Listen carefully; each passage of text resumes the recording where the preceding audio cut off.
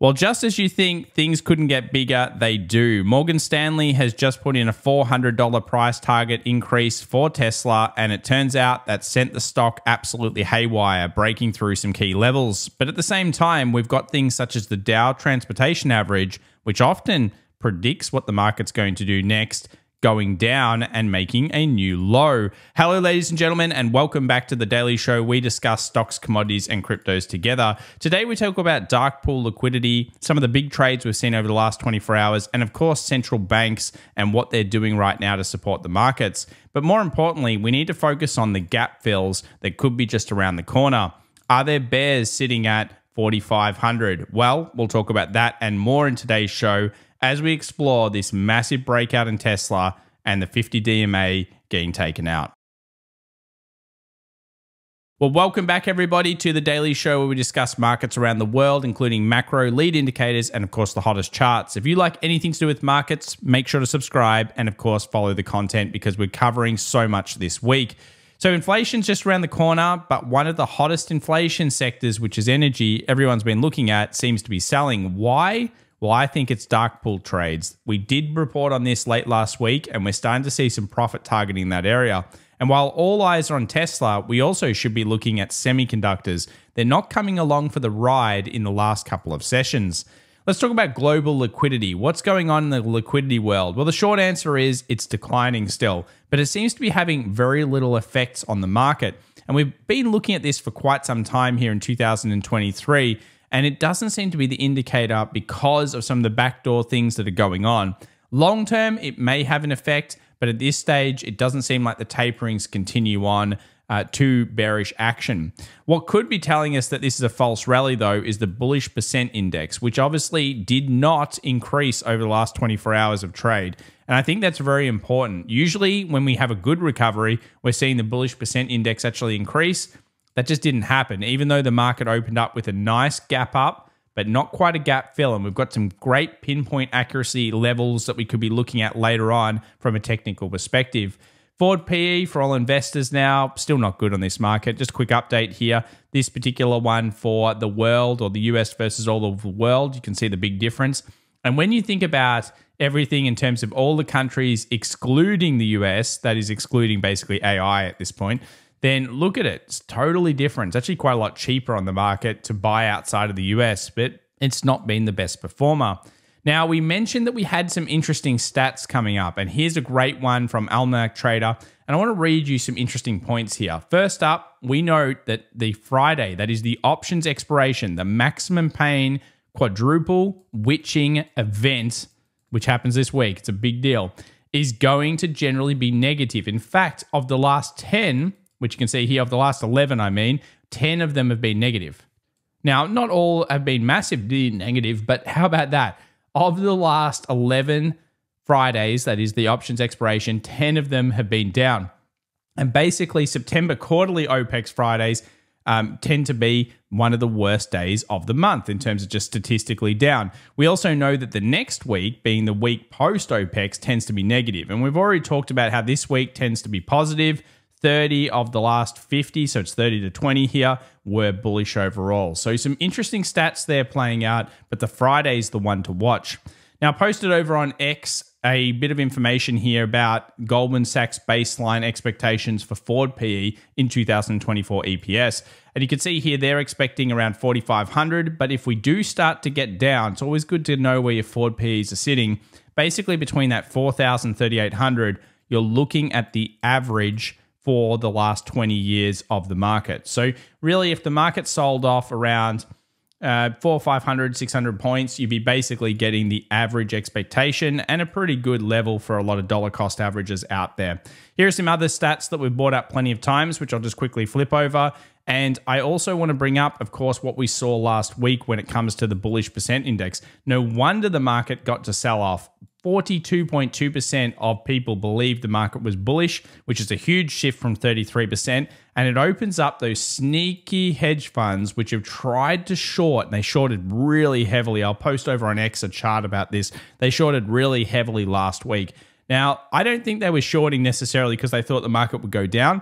I think they were shorting because it was cheap to do so. It was one of the cheapest times to actually load up on puts that you traditionally just don't tend to get in September and October. Here are some more stats just about this OPEC stuff in terms of where we're going. So pause the video if you're interested in that. But as we know, it's usually the selling that happens at the end of the month that people are worried about in September. Will it happen again? Never use the stats alone. It's always price action first. Stats help you gain confidence in that move and also maybe make reasons of why it could be moving instead of just, breaking it down another way. So now let's go over to dark pool liquidity. And I think this is where things get interesting. And this one I just had to bring up.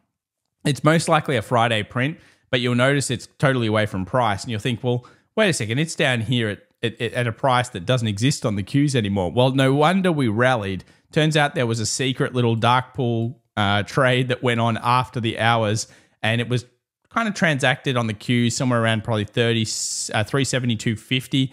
And yeah, well, I'm sure they were pretty happy with Monday's action because we, of course, gapped up and moved up quite highly. But yes, a trade out of nowhere there, just coming through. Very late print on that one. Did we see any trades through Monday? Well, there was a relatively significant trade that came in near the close here on the Qs on the Monday action.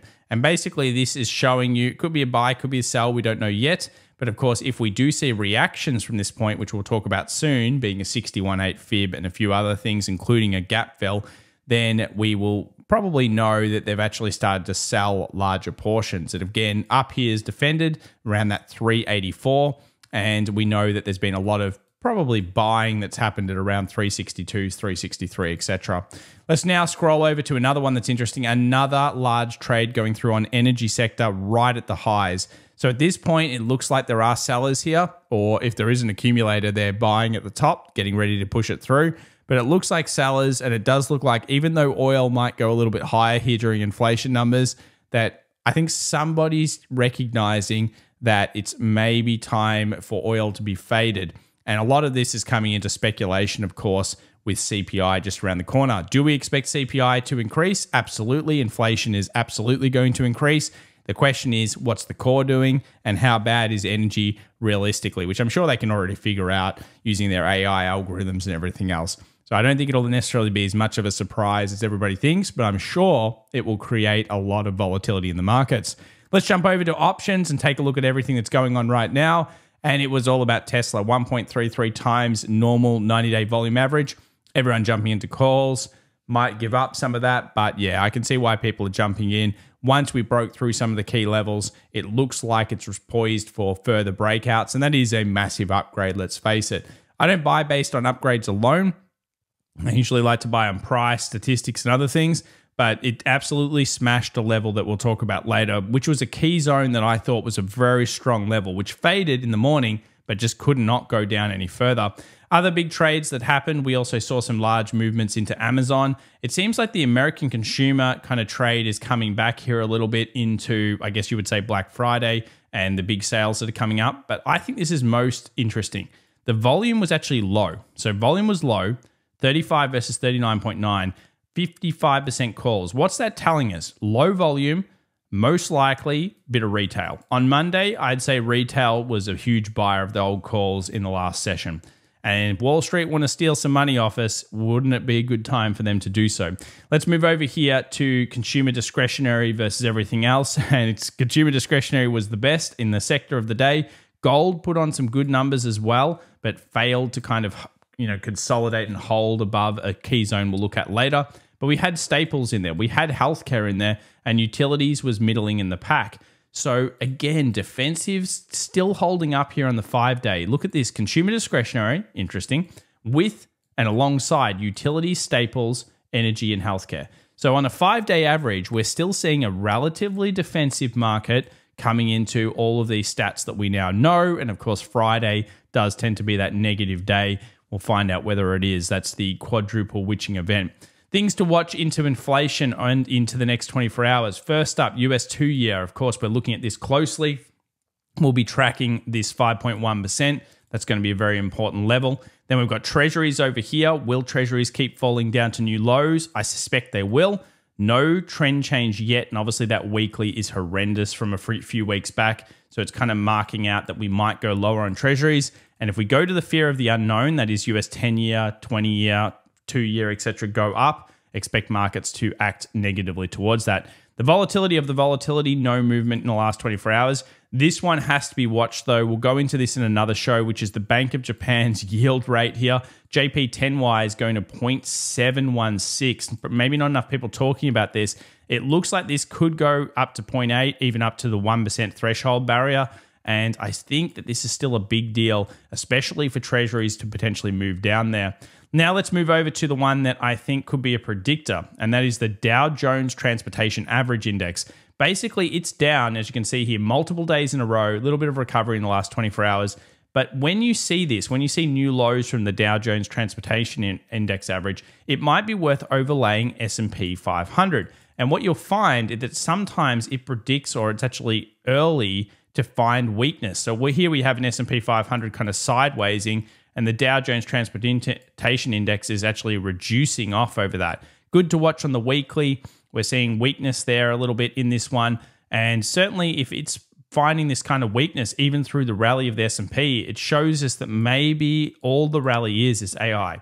And we're not seeing that really nice breadth thrust that we're usually wanting to see with a recovery. And that goes back to Morgan Stanley's Mike Wilson's comments.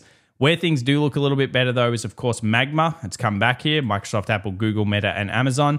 New high. So big breach out here in the last 24 hours. Certainly posing that maybe the Qs, maybe they want to go a little bit higher. Copper did find its own strength, and this is great for, of course, the Chinese stock market defended zone that was up 2%. We talked about that on our weekend video, and it looks like it's going all right so far. And we've also seen iron ore have a little bit of a pop there as well. The US dollar, yeah, looks like it's actually turning. So let's go to the 2-hour chart and have a look at it together. So the US dollar ahead of inflation, it did come down to the 20 moving average. So the 20 moving average being the red line here. Oh, we're not there yet. Actually, on this one, it's a different one I'm talking about. So 20 moving average a little bit further away. I think we could definitely short down to that. And this is the area that I wanted to talk about. So I think we could kind of rally here on the US dollar a little bit. We did make a new low underneath these lows, which to me gives me a swing turn, or not swing turn, but definitely a scalp day trade towards weakness here in the US dollar. First time in a while, certainly a key level. And although it's only minimal still, of course, for a big swing turn, you'd need a 102 kind of 90 to be closed below. But I think it's a critical zone. And that's been good for gold, but not good enough. Rejection, rejection again. Day close above 1930, worthwhile setting alerts for that. Huge deal, I think, if that does happen on gold. GDX, again, same thing. We talked about this. We wanted to close above. I got the alert into the open yesterday, 28.81. And it looked pretty good for a little while there, but it wasn't able to hold above. So it actually just sold straight back down. It wasn't able to hold a close above this level. And I think that's kind of annoying because, of course, it means that we still need to wait. We've got a long leg doji here on gold stocks. And while I think gold stocks are really underperforming gold spot, yeah, our opinion doesn't mean too much until we start to see some really nice action going on there. US oil doesn't show weakness yet, so it could still keep going up. I still think 90 to 92 a barrel is very popular or very possible. And AMD, the Spectre stock strikes again. I said this in our Monday stream. And by the way, Tuesday stream is open to everyone for the public. We've got a few people, special guests, jumping onto our show for our that are coming to our Vegas conference. So if you're interested, definitely check out our Tuesday pre-market open. That's literally in only a few more hours' time, and we'll be doing it together there. AMD, it's weakened a little bit here. And what's interesting is it wasn't able to get past with a closure above that level that I set alerts here for together, 111, 112. And when we were looking at this zone, we wanted to see it breach above. AMD often does this. If you go back through history, it often sells. So if you look at this, November, December selling. Of course, we know what happened with the market. March starts early and starts selling. April, mid-April, we started selling the rest of the market. August, mid-August, we started selling the rest of the market. AMD went first. So in some ways, AMD could be precursoring here that the market is not what it seems. And of course, AMD often does do that. What does look a lot more bullish though is Tesla. I've got to say that is a very strong close for it. And while it might drop down, maybe this is the catalyst that you guys were needing. We hoped for 200 to 210. We got a 212 on this stock. And then it, of course, bulled up. Generally speaking, you'll usually get more of a pullback before it goes rallies. I don't know if you will now based on this because it took out the supply. I thought 263 was key. It opened at 263, 264. It's sold a little bit. So if we go to a 2-hour chart, you'll see what I mean. Well, it doesn't look like it sold, but it did sell in the open a little bit, maybe 1.5%. And then it just went rally, rally, rally, rally, rally. New high, very, very critical. Weekly might be the show for it overall because, of course, you can see the closures above this would be huge. So maybe for some positional traders, you might want to wait for that information. But yeah, look, it got mean reversion. It's a very strong looking candle here on this, and it's hard to fight with something like that. The rest of the market will actually need to fail to bring Tesla down at this point because it's a very strong looking technical. When we move over to AAPL, things look a little bit different. Less than 24 hours, I believe now we're getting the new iPhone. And of course, we will know whether the stock's going to react positively to that or not. 20 moving average holding below. As with the Tesla, we went through the 50-day moving average. In that case, the 20 is holding resistance. Now let's move to indices. We've got CQQQ, bit of an island reversal here. Relatively strong line right on our blue line. We see some defense of that. I still think that's where buyers sit, as in positional buyers. So yeah, the Chinese stocks are relatively okay at those zones. We'll find out whether they can hold. German 40 certainly looking a lot better. And I think this is a pretty big thing here when it talks about, long leg doji, long leg doji, long leg doji, closure above. Again, pointing in towards maybe the markets are starting to turn or trying to turn up here, which is again statistically relevant into this week, which tends to be 30 up, 20 down. ASX 200 is the same. It's kind of rallying off that little defended zone. Russell 2000 looks absolutely terrible in comparison. So the smaller stocks, this is big stocks, not small stocks that are going with it. The small stocks look really bad. Russell looks like it wants to make a new low. The Qs look like they kind of are a resistance. Here's the NASDAQ trading right in that golden pocket at this stage. But I think the S&P will really be the deal breaker here. 4,500. These are the levels that we need to be watching. A lot of you are going to like what you saw yesterday. Nice gap up, held the high. That is strong for sure.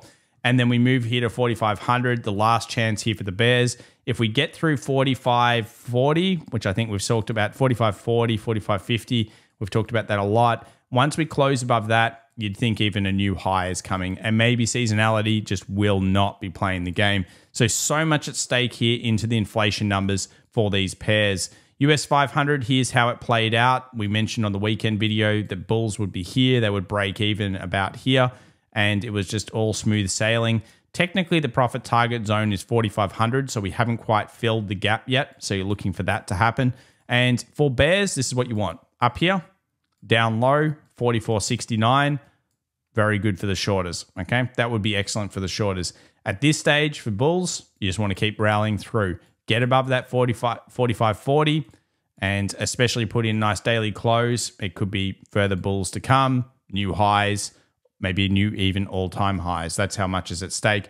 Bitcoin found its low and it found some buyers. Could this be the stop-loss hunt? Well, at the moment, there's getting a pretty strong reaction to it. We'll break down Bitcoin more in the next video as we see how this thing plays out. But at the moment, I would mark out 26,457 as a high that could be broken, that could be incredibly significant towards further rallies for the coin. Remember to watch Max Payne this week. It's sitting at 440. We're going to update all the key levels, but 440 puts defended, 430 puts defended, call zones 450 and 460. So every 10 points on the SPY is super critical, and we'll break down all of those key levels very soon. Inflation numbers, guys, 8:30 a.m. core CPI. CPI expected to come in here at 3.6% up from 3.2. So it's not like they don't expect it to come through, but that's in still over 24 hours from now, well over.